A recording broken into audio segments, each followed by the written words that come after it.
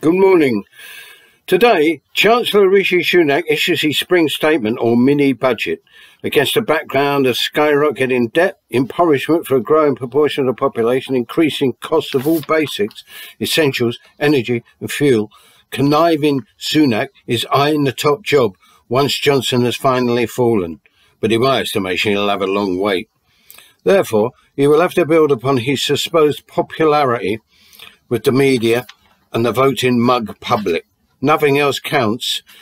He can be as generous as he likes, or more realistically give the impression of being so. Will he reduce fuel duty, halt the national insurance rate rise for the low paid, give us poorer pensioners a much needed increase, or even reintroduce the £20 universal credit uplift boost?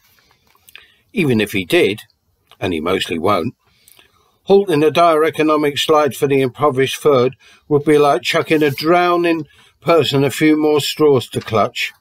And mostly, and he ain't going to do so. In cold reality, the situation will continue to deteriorate. Evictions, hunger, mental and physical problems exacerbated by poverty, absolute insecurity will increase. The government, the pitiful opposition, have no viable solution to the problems thrown up by decaying capitalism.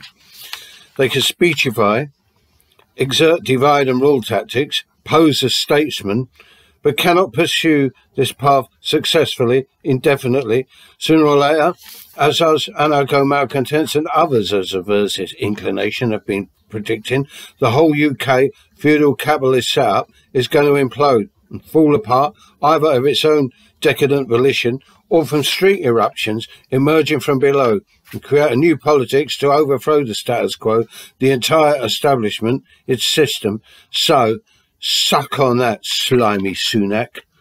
Bye.